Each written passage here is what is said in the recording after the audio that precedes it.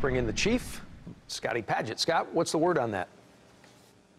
We are going to see some effects here in North Texas in the form of our temperatures coming down and a chance of some rain. Looking at where Cristobal is right now, you can see on the satellite and radar out over the open water, feeding off of those warm Gulf waters. Right now, if you want to plot this for some reason, if you like to do the latitude and longitude, you can see it's 22.7 degrees north and 90.1 degrees west. The center of circulation has winds about 45 miles per hour, and it's moving to the north at 14. So on that track will continue to make its way off to the north, approach the Louisiana coastline probably Sunday early afternoon, moving on shore. Right now, if it takes the perfect center track just west of New Orleans and then continue to make its way to the northwest, and winds dying down to 40 miles per hour by Monday morning, then 30 by Monday evening.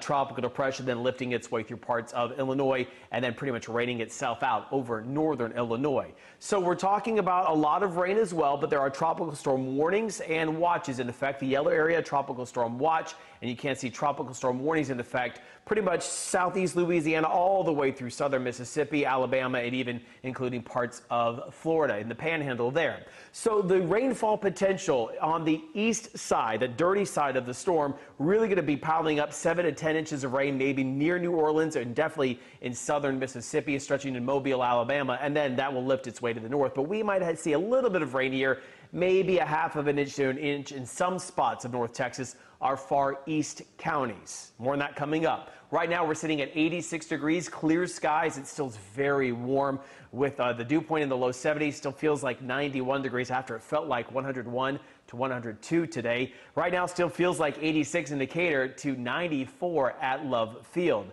So going into tonight, we're down to the mid 70s by tomorrow morning, and then hour by hour I'm forecasting 97.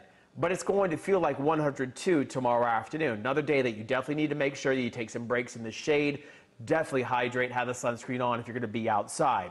And if you're going to be outside, here's the pollen that we're dealing with. Fungus and grass, main allergens in the medium to almost low medium category through the weekend, and then going back up by next Tuesday.